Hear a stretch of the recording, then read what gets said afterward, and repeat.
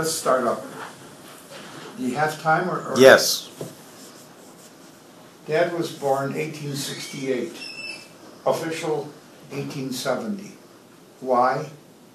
Grandma wanted to defer for 2 years the draft. All the parents cheated, trying to avoid the draft. He was drafted. 1870, okay. He's in a real rural town in what is now Romania, and he walks past a blacksmith shop and falls in love with smithing. So he went through the apprenticeship there in journeyman, and he had sitting on both shoulders a patron saint. Because look, my grandfather was a rabbi. My father was one of 9 sons. In those days, the guilds frowned and would not let a Jew in. This wasn't done. No Jews. How the hell Dad managed to work his way in, I don't know. With my grandfather, you a disgrace to the family. You know, you're supposed to be a scholar. No, I want to be a blacksmith. So my father had 2 angels on his shoulders, pushing him. He knew he had goals, and one of the goals was to be a master. And over there you had to qualify. So he went to Vienna, worked in Vienna for a few years, and went to school in Vienna. And I can't bring up the name, it doesn't matter. The school was a craft trade school at the level where you had to qualify for masters. That was the training for journeymen, okay?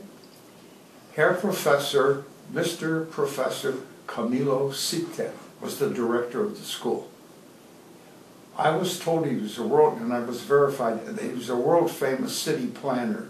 But in addition to that, he taught art history, design, drawing, structure, ornament. And the way he illustrated his talk was having an amphitheater room with blackboards, elevated blackboard, and Dad explained that he would chalk talk.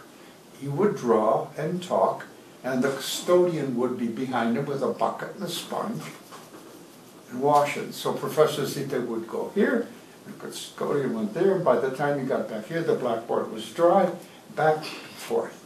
When the beams were up there, they were naked, and he didn't like it.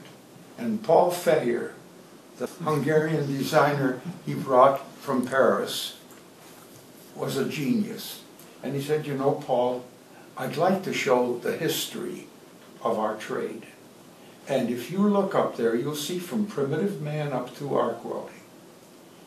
And I didn't know, and I'm ashamed of this, until a Prophet Reserve had a course in art history graduate student here looking at this who did research, that Paul Feher has historically accurate renderings of Egyptian poses, Egyptian columns, Greek Middle Age hammers. He did things accurately, okay?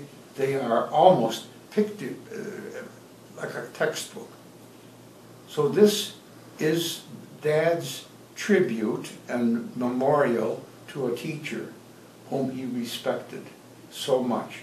When Dad was finished with the course, he went back to Budapest. He worked for the imperial shop there that was, you know, able to deliver to the king for a couple, 3 years. And what Dad was most proud of is the owner of that shop sponsored my father for his independence to hang out his shingle. He wasn't afraid of the competition. Mm-hmm.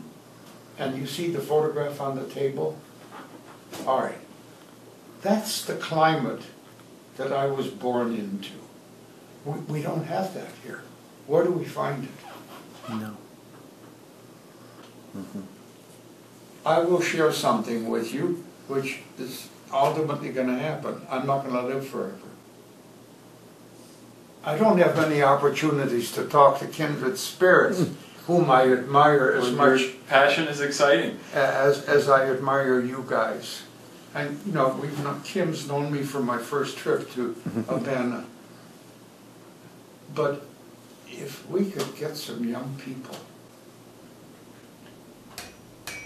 great.